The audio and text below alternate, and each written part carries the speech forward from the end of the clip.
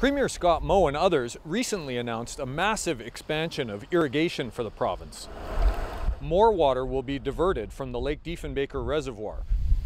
Officials say it would allow farmers to grow vegetables and other high-value crops and spark growth of a processing industry. Farm groups say it's a great idea, but others aren't so sure.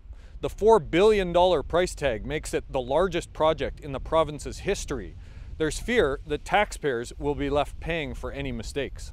Yeah, we're borrowing a ton of money. It's not like we've got a bunch of money sitting around or trying to find something to use it for. We're borrowing money just to keep the lights on right now. And then we're going to go over the top of that and borrow billions more for a project like this. You really have to have a solid plan for that. You really have to have a plan to manage the risk on this. Plans don't always work out like you hope. Projections don't always turn out to be reality.